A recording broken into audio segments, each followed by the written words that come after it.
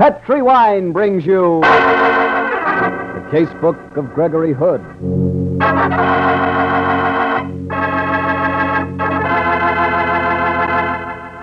Tonight, the Petri family, the family that took time to bring you good wine, invite you to listen to the story of The Eloquent Corpse, another exciting adventure from the Casebook of Gregory Hood. But before we get started, I'd like to tell you about one swell dessert. Chilled fruit with Petri California Muscatel wine. It's really wonderful and so easy to fix. Just put chilled fruits in a dish and pour chilled Petri Muscatel wine over them. That's all there is to it. And is it good? You just couldn't ask for anything better than Petri Muscatel with chilled fruits. Just be sure you get Petri Muscatel. Petri Muscatel is such a fine wine, beautifully golden in color, with a marvelous, full, rich flavor. Believe me, Petri Muscatel is really good. And you can serve that Petri Muscatel proudly, because those 5 letters P-E-T-R-I spell the proudest name in the long history of fine wine. Petri.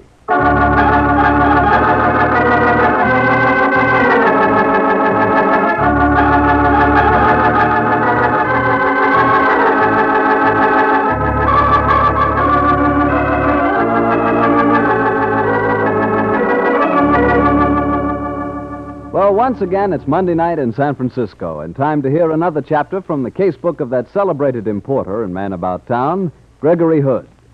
Tonight's story begins in a small and shoddy waterfront bar in San Francisco, a bar affectionately referred to by its regular customers as Bottleneck Bill's. The barkeep, a gentleman by the name of Bill, stands talking to his only patron, a small, softly spoken man who sits on a bar stool opposite. How you been, Larry? I've been okay, Bill. Yeah, what's new? Got something I want to show you. Go ahead. The place is empty. Get a load of these. Ever see coins like that? Hey, what kind of crazy moolah is that? All screwy shapes with funny letters on them. What are they, Larry? That's what I want to find out. I took them to a hawk shop on Market, but the guy acted kind of funny, so I scrammed. I got a hunch they're worth big dough. Where'd you get them, Larry? Now, you know better than to get curious like that, Bill. Okay, so they're hot. You know I don't handle that kind of stuff. Take it easy. I'm not asking you to handle it. And why did you come to me? Because you know people I don't. People that can be useful. Play ball, Bill, and I'll cut you in. What's the deal? You know that guy, Gregory Hood, don't you? Well, sure, I know him. He drops in here every once in a while. And all this old-fashioned, hardy-crafty stuff is his racket.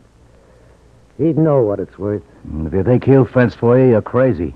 He's strictly on the level. All I want from him is information. You want me to take this stuff to him? He'd smell a rat. He might call in on the cops. This stuff's red hot, Bill, and it's liable to pop like dynamite. I gotta dress this up a little. They say this Hood guy's a sucker for dames. I figured we might send Norma. Wait a minute, Larry. Norma's my girl. Sure she is. But all I'm asking to do is go and see this Hood guy. And I got the whole thing doped out. Now, here's what we'll do, Bill. And I bet he falls for it.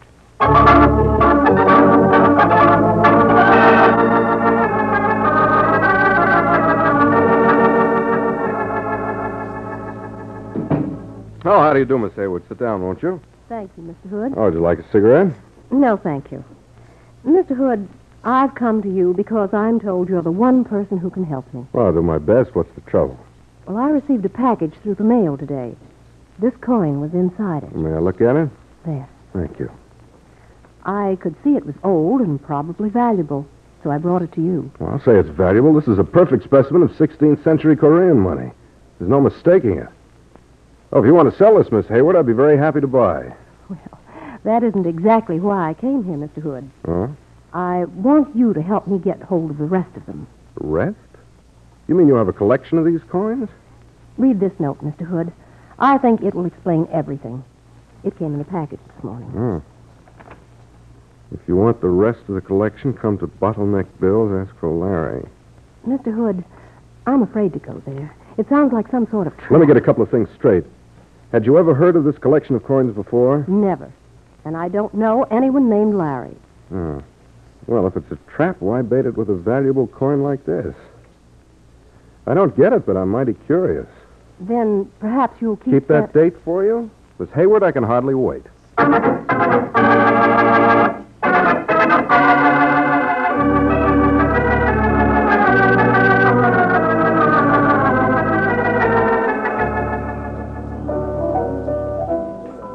Hi, Greg. Hello, Bill.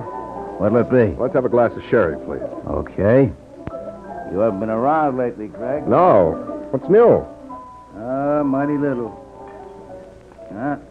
Here's a sherry. Thanks. Bill, Yeah? you know a guy named Larry? Larry? Oh, yeah. Yeah, he's sitting in that booth over there. Said he was expecting someone, only it was a dame. Well, he'll be disappointed. How well do you know the guy, Bill? Well, he's new around here. Been in a couple of times, that's all. Think he's okay? Yeah, I'd say so. Seems to have plenty of jack. Talks smooth. Not necessarily the hallmarks of a good citizen. Much obliged, Bill. Yeah, you're welcome, Greg.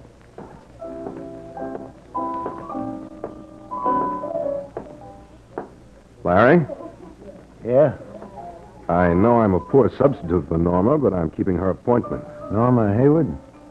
What do you know about her? Recognize this coin? Who are you, mister? The name's Hood. Gregory Hood. Why did Norma go to you? Mainly because I'm in the importing business, I guess. She wanted to know if the coin was valuable.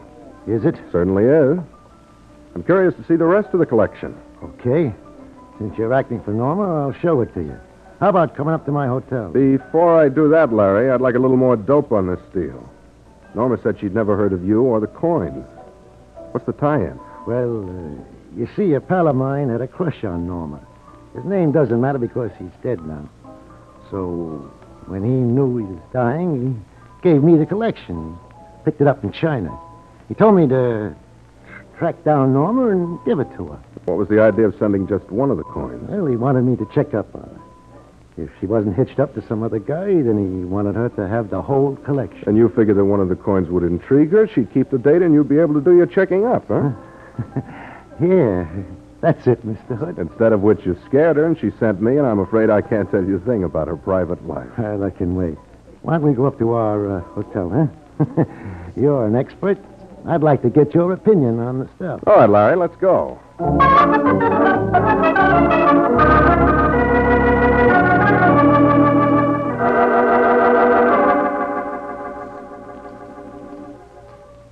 Larry, this is one of the finest collections of ancient coins I ever laid eyes on. Valuable, huh? Yes, indeed. Look here.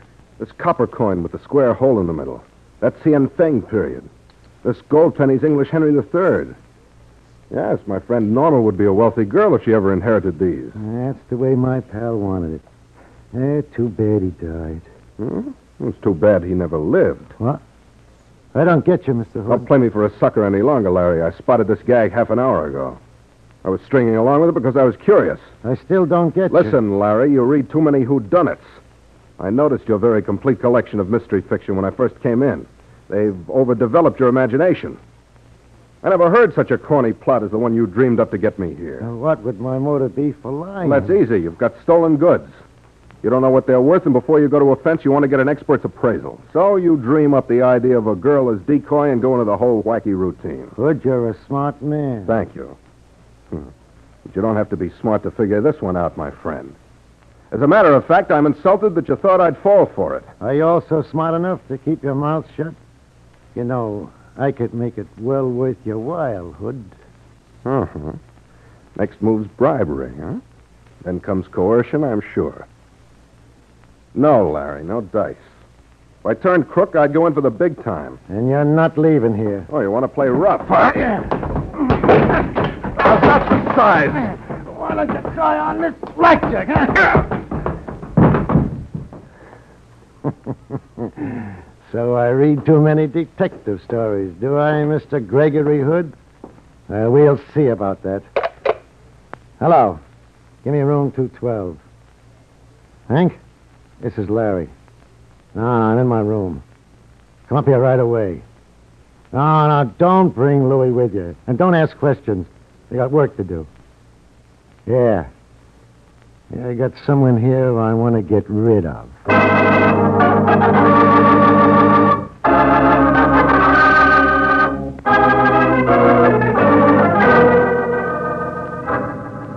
Who is he, Larry? A guy by the name of Gregory Hood. Why'd you let him have it? Well, he spotted my gag. He knows the coins are hot. He turned us in. Why don't we finish him off? No need to get mixed up in a murder rap, Hank. What are you going to do with him? We'll get him down the fire escape and into your car. And drive him out onto the Presidio and let him sleep it off. Then he wakes up and brings the cops straight here? Nuts to that. I'm the boss, Hank. And what I say goes. Didn't Louie and me help you in a snatch? Don't we stand to go on the spot with you if this guy slaps the cops on us? They'll come straight here. As soon as we got him out of here, I'm checking out and leaving town. Yeah? How about Louie and me? Supposing we don't want to blow town. Maybe you're thinking of going by yourself and taking a grab with you, huh? Why, you lousy double-crosser. That was your plan, You're wasn't it? crazy. Hey, what are you putting those gloves on for? 'Cause I'm going to finish this guy off. I don't want to leave no fingerprints. I'll give him a couple of jabs with his knife. He won't feel nothing. Hank, don't be a dope. Give me that knife. Yeah, try and get it. Give it to me. Okay, here it is.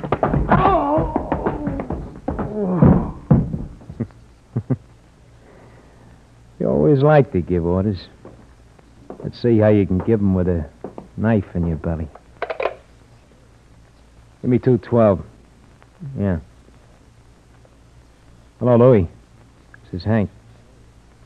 Look, I'm in Larry's room. Come right up, will you? I don't think the boss is feeling so good.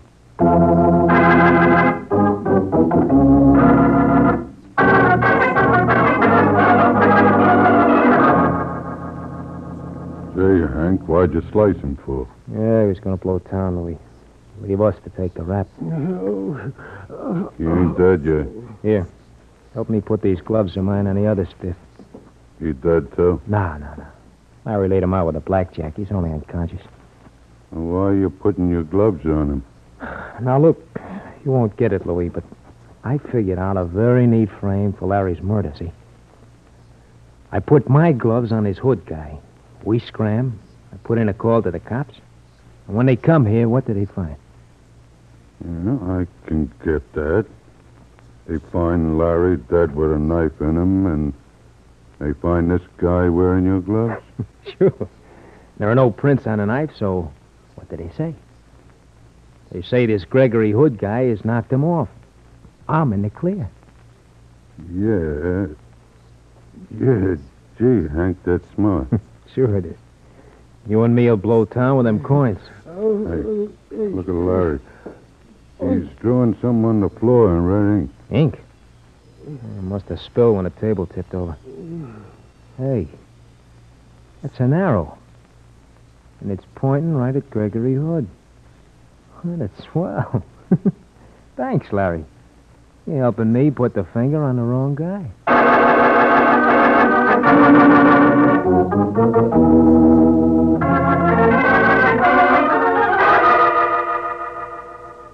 Hood and Company Importers.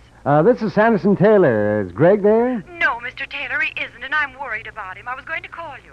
What's wrong, Miss Ferris? Well, he went out of the office just after lunch. He said he'd only be gone half an hour, and he had two very important appointments this afternoon, but he hasn't been back, and he hasn't called. Well, I've known him to switch plans, but he always keeps in touch. You say where he was going? Yes, Mr. Taylor, to a place he called Bottleneck Bill. Bottleneck Bill's. Oh, yes, I know that. So that's a tough hangout. Thank you, Miss Ferris. You're going over there? Right away. Looks like one case of Gregory Hood's that I may have to solve.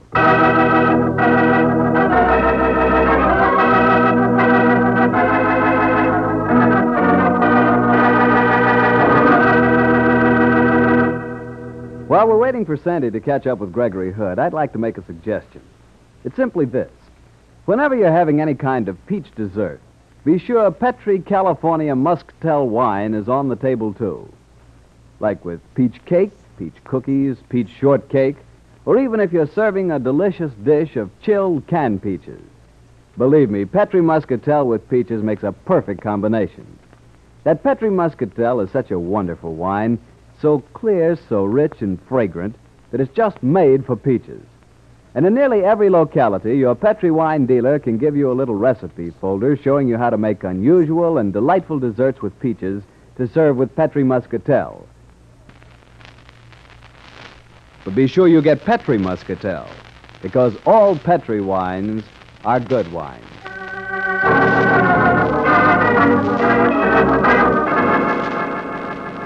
And now, back to the Casebook of Gregory Hood and the adventure of the Eloquent Corpse. As we rejoin our story, Sanderson Taylor, Greg's friend and attorney, is cross-questioning Bill, the owner of the bar known as Bottleneck. That's all I can tell you, Mr. Taylor. Greg goes out with this guy about 2:30. Uh-huh, and you don't know anything about the man except that his name was Larry, huh? That's right. He's only been in here a couple of times. You don't know where he lives? No. Well, come to think of it, I'll tell you who might be able to give you the dope. Oh, yeah? Who's that? Dottie Bronson. This Larry was in here with her the first time he comes in. Oh, I see. You know her address? Yeah, I sure do. Let's see. 117 Denmark. That's right off Market. In Denmark. Dottie Bronson, huh? Well, thank you, Bill. I'm much obliged.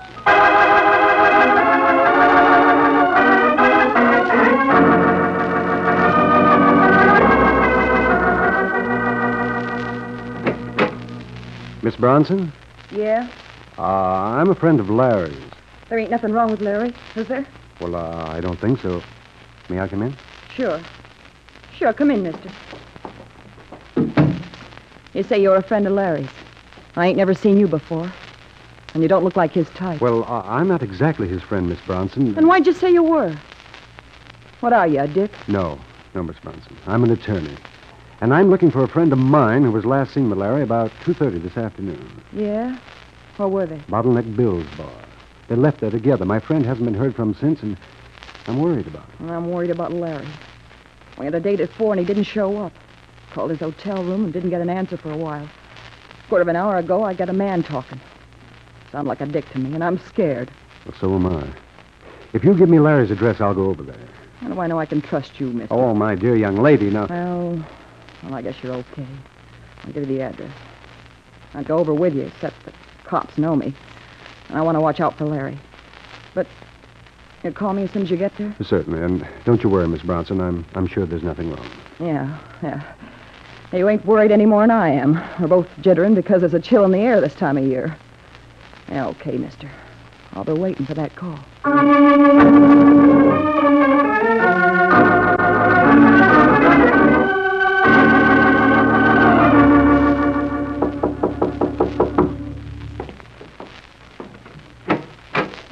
Mr. Taylor, I was wondering when you'd get here. Oh, Sergeant Barton, what's the homicide squad doing here? Plenty, and we're lousy with clues. They're even marked out on the floor for us this time. Come in, Mr. Taylor. Yes, thank you. Is Greg here? Yeah, but he's still napping, Mr. Taylor. The police surgeon's working him over. The surgeon? Oh, take it easy, Mr. Taylor. He's okay. Who's on this kid? Lieutenant Silvers. Yes, it's a good thing I am. Greg's in a jam. Well, what's happened to him? He's out cold, slugged with a blackjack, but he's going to be okay. Yeah, but what happened, Lieutenant? I'm not sure yet until Greg can start to talk, but you can take a look for yourself.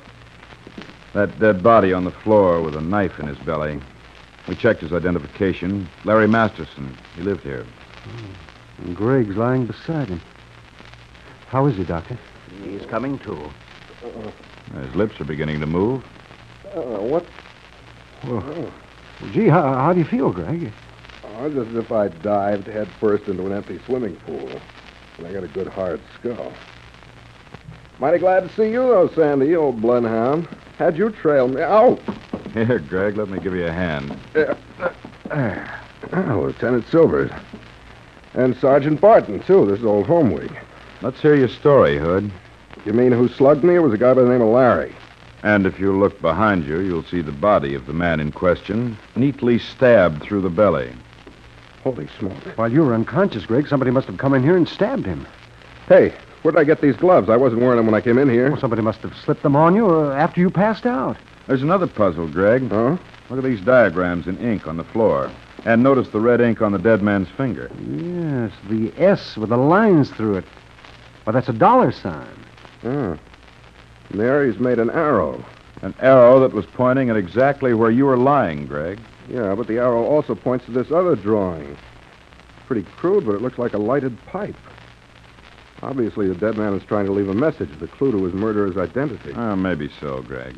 I haven't much faith in those kind of things. Well, Lieutenant, you can be sure the dying man didn't do that doodling just to amuse himself. Stan, how did you hear of the murder? We got an anonymous phone call telling us to come up here and we'd find a body. Oh? Well, I think I see it. The killer thought he'd frame me by putting these gloves on me, knowing that a smart murderer uses gloves. Then he'd put in the call for you, figuring you'd walk in and nab me. Well, it's possible. But I've got to look at facts, Greg. And that arrow was pointing straight at you. Oh, Lieutenant, you can't suspect Gray. I can suspect anyone in my business. You never know what a man might do when he's cornered. Stan, you have a nasty, suspicious mind, and I'm going to prove it to you. The dead man was a whodunit fan. Yes, I noticed those mystery books on his table over there. Therefore, he knew about dying message gags. Well? He tried to leave one by drawing those ink stains on the floor. After he died, the killer spotted the message and put his gloves on me, the gloves he'd worn when he stabbed Larry. He planned to pin the rap on me. Prove it to me, Greg. That's all I ask. You've got to prove it, Greg, to get yourself in the clear. Oh, wait a minute. A dollar sign, an arrow, and a pipe. You know, could be I've got it. Who is it, Greg? Get me a list of the dead man's friends, guys that were close to him. When I got that, I think I can point out the killer. List of his friends? Yeah. Okay, but that's going to take time. Greg. I think I can speed things up a little, Lieutenant. I tracked Greg here tonight by talking to Larry's girlfriend, Dottie Bronson. Let's go and call on her. I'll bet she'll be glad to help.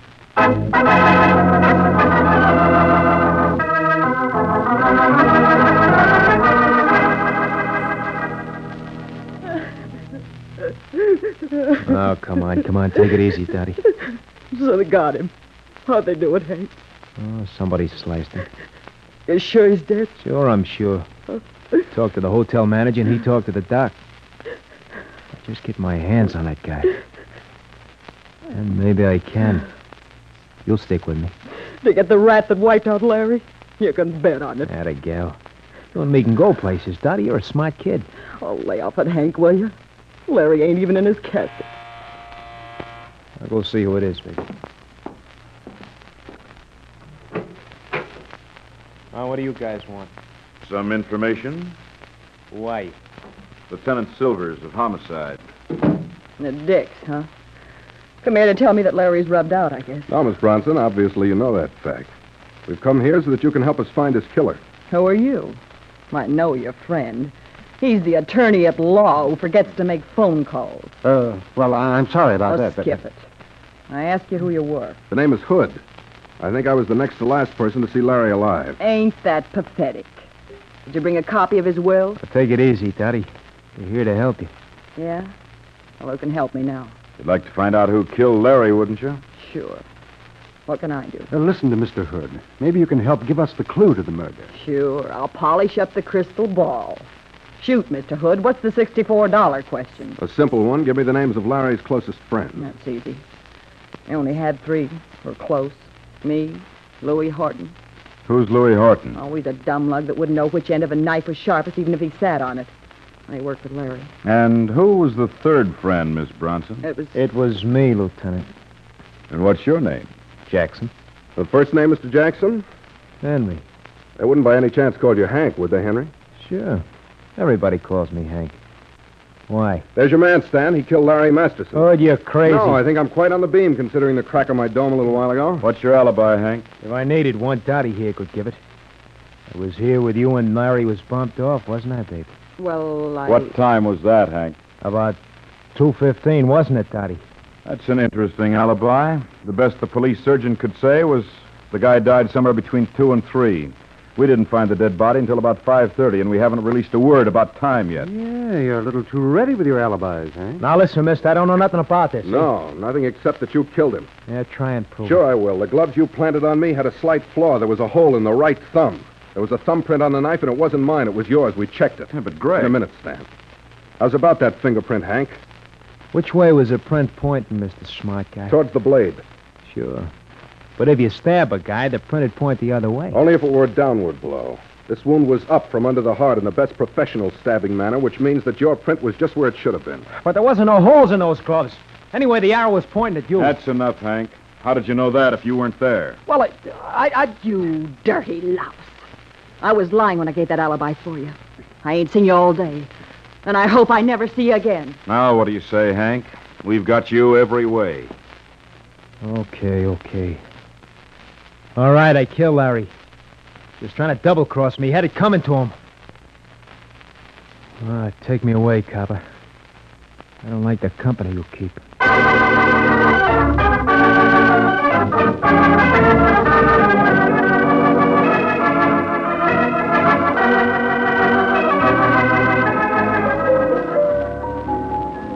Well, Greg? Well, Sandy? I can understand you're wanting a drink, but did we have to come back to bottleneck bills?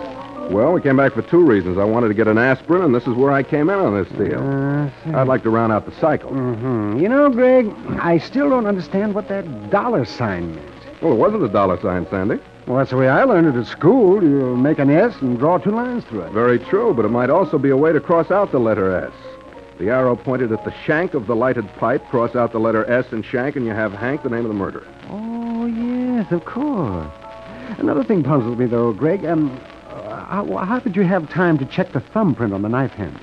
Why, Sandy, there was no thumbprint. No? And there was no hole in the glove. I just said those things to scare Hank into a confession. Well, Greg, you scared the daylights out of me today. Me too, Sandy, but don't act mad. Well, I am mad. You walked into a trap that was clumsily baited. That's not like you. Sure, but the bait was juicy. Anyway, there's no great harm done. Oh, but there might have been. You darn near got killed and nearly got framed for murder. All for the sake of the firm, Sandy. Oh, now, Greg, don't try and tell me you walked into this deal today because you were thinking of the business. Sure I was. Hood and Company could have come out of this mess very nicely. That was quite a valuable collection of coins. I'll be proud to return them to their owners. Very altruistic, but we should stop playing cops and robbers. I'm sorry, Sandy. And I'm darn grateful for your help. Just the same, Sandy, promise me one thing. Huh? Why, sure. What is it, Greg? Don't let's quote this little adventure. After all, I spent half of the case as an unconscious suspect. No, Sandy, this will be an unpublished chapter from the Casebook of Gregory Hood.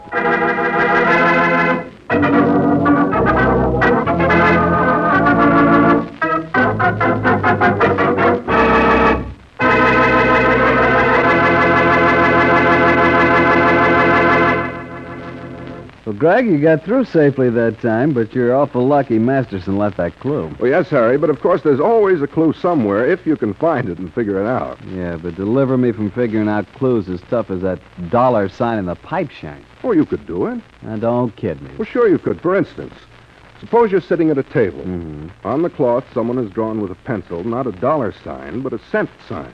Yeah. And an arrow pointing at an empty wine glass. Ah, light dawns. It's about Petri wine, but what about it? Oh, easy. An empty wine glass calls for some good wine, doesn't it? Yeah, but that cent sign... Look, Harry, if you want good wine, what is it that makes sense? Oh, brother, was I slow on that? Well, slow or not, it does make sense to order Petri when you want good wine.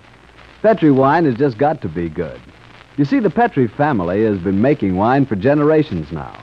The art of making fine wine is a heritage in the Petri family, passed on down from father to son, from father to son. So just think of all those years of skill and experience that go into making Petri wine. It's no wonder Petri wine is so good. And it's no wonder the Petri business has grown and grown until today the Petri family is America's largest independent winemaker. Yes, the making of Petri wine is a family affair. And the Petri family has every intention of keeping it just that.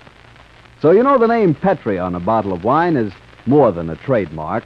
It's the personal assurance of the Petri family that Petri wine is and always will be good wine.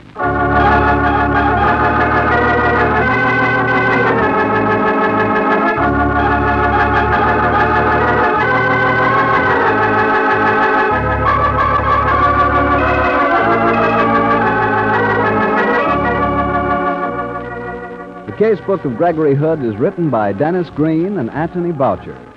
Original music composed and played by Dean Fossler. Elliott Lewis plays the part of Gregory Hood, and Sanderson Taylor is played by Howard McNear.